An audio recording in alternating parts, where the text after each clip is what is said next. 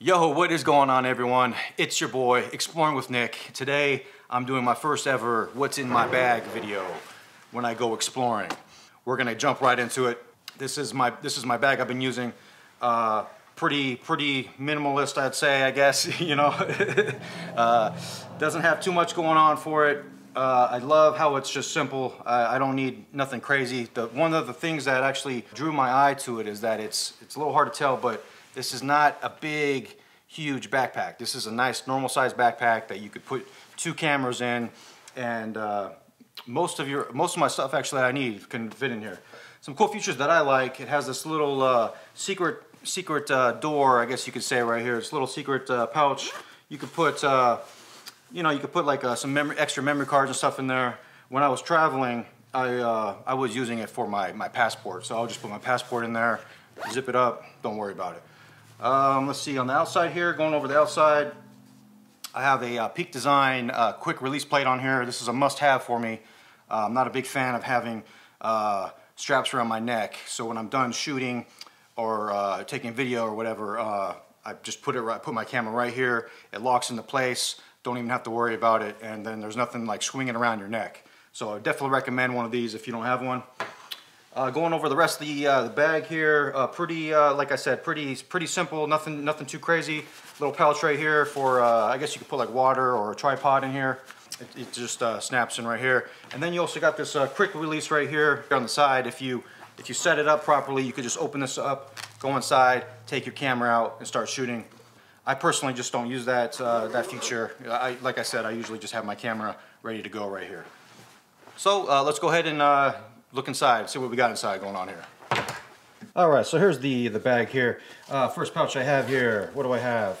I got my extra light. So the first thing I have this light. Definitely recommend it, super bright. First video I used this on is when I explored a bunker that was pretty far underground, and I would 100% recommend this light. Really easy to work, really easy to operate. You just hold this button right here, turns on, boom. Can't really tell how bright this is, but this thing will really light up the room. It's awesome. I couldn't recommend this more. I was exploring for a long time with just a regular handheld flashlight, and that kind of sucked. Okay, what else do I have? Some hand sanitizer. Next pouch we have here, pen. You never know when you're gonna have to write something down. And let's see here, all of my extra batteries for all the cameras that are inside the bag here in this little pouch right there. I'll just keep them in there, make sure they're always charged. This pouch right here, additional batteries. And then for the microphone, got some more batteries it takes.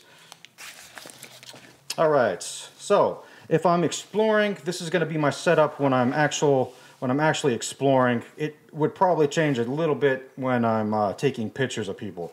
But when I'm exploring, this is the setup I'm going to use. Sony A7 III, great camera, takes awesome pictures, really good. Right now though, I personally use it as a backup camera. Really good, mainly for photos. I love the photos coming out of this thing. They're awesome. Awesome photos. What my main setup is when I'm exploring with this camera, I'm going to pair it with the G lens here. This isn't a G Master, this is just a G. The G20. Really good lens for landscapes, which is one of my favorite things to take pictures of. Or if you're vlogging and exploring, you put these together, and it's going to have a good feel, good field of view right there. Let's go to the next camera. This is my main camera that I use for everything.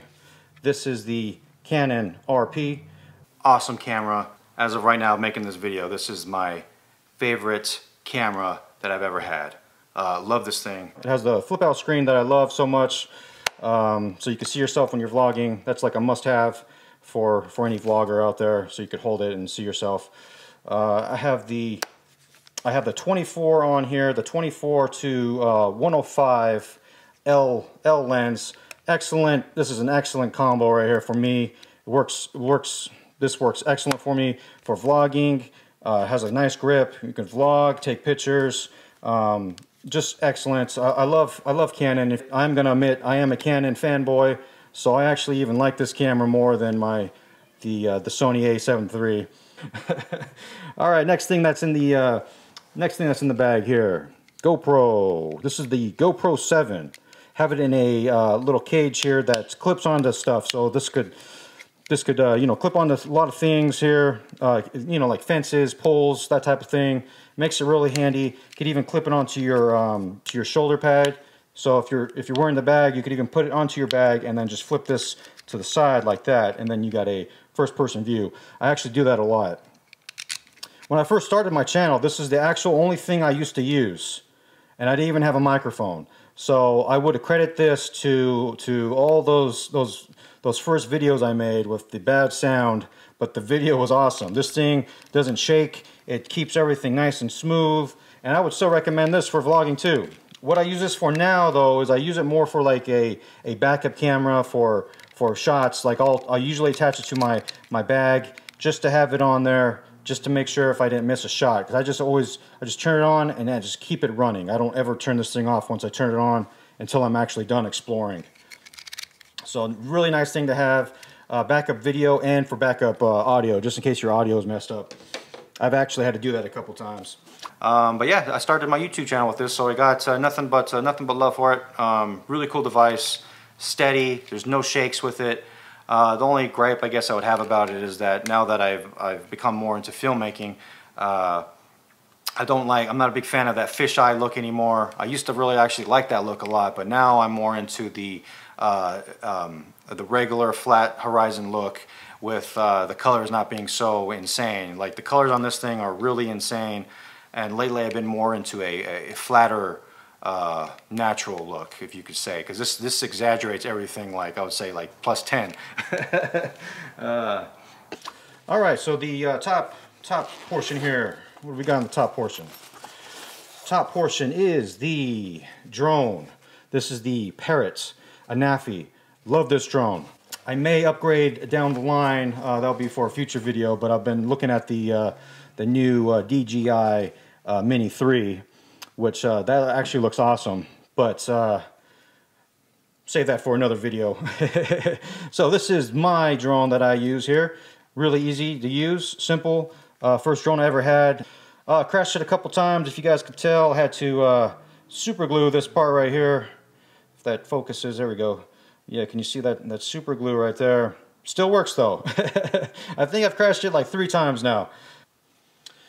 And then the last thing I have in the pouch here is the controller to the drone. This basically, you're just gonna flip this up and you put your phone right in there, and then you can see what you're doing, where you're going. Awesome drone.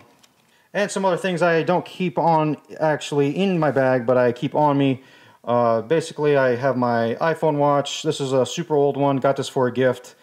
I like to, you know, track the miles and everything that you've gone on. It could be pretty handy. My tripod. So this is a Peak Design tripod. Awesome. This is how I take a lot of my selfies, because a lot of times I'm out there exploring by myself. One of the reasons why this tripod caught my eye is because it's a little hard to tell, but it's super small. Super small tripod.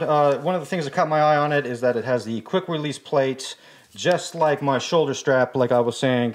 So if I want to, all I have to do is, I have my quick release plates on the cameras. All I have to do is just attach it in like that, and it's an easy go. I don't have to worry about unscrewing things and all that other stuff that just holds up the process. Cool tripod, and I'll definitely recommend it for exploring. Alright, another thing that I carry on me in my pockets would be this knife. This is, I've had this for a while now. It's a little dull, but always take it with me because you never know when you're going to actually need a knife. And this one is a Kershaw knife. Don't think they're too much. Probably, I don't know. I forgot exactly how much this was. I think it was like around $30 on Amazon. And the last thing that I actually have in my bag is this secret compartment here. And this is used for the Insta 360. Now this thing, if you guys watch my videos, which you probably do, this thing right here allows me to get that 360 view that I sometimes put in my videos, and that third person look. So yeah, that's what I keep in the pouch over there. I would not take this with me if I'm taking pictures of people, but this is what I carry on me This is what I carry on me when I'm exploring. Good camera to have, you know, if you're into that third-person 360 view. I would recommend this. This whole pull is it's magic. It just makes the pull disappear, which is crazy. I don't even know how it does that. And if I'm traveling, I would keep my Mac in there. That is pretty much the last thing. Got the cover on it because I like I was saying, favorite color. Everything pretty much matches, all black. And that is it for the bag. And like I was saying, you know, some things may come in here and change. Like if I'm not exploring, if I'm taking pictures just for take landscapes, or if I'm just taking pictures of people, some things may change. But for the most part, I always keep it the way it just was because I mostly explore. And one of the other things that I carry on me at all times, just like everyone else, is an iPhone. This is the iPhone 13 Pro. The smallest version because, you know, they are a lot of money. I like to take pictures with this backup. I also vlog with this. There's been a couple times when my camera, my actual RP has died because those batteries are really small. And if the batteries die, you know, what else are you going to do? You're going to have to take out your phone. This is another thing you can vlog with and then take pictures with. And iPhones have come a long way. I would definitely recommend this.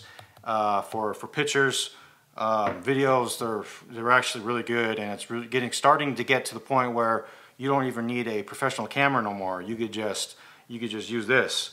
And I know that sounds weird, but iPhone cameras are coming a long way. I remember in some old videos, some of my older videos, I was like, oh, an iPhone camera will never be as good as a professional camera. But they're getting to the point now where I'm like, it's hard to tell the difference. It honestly is.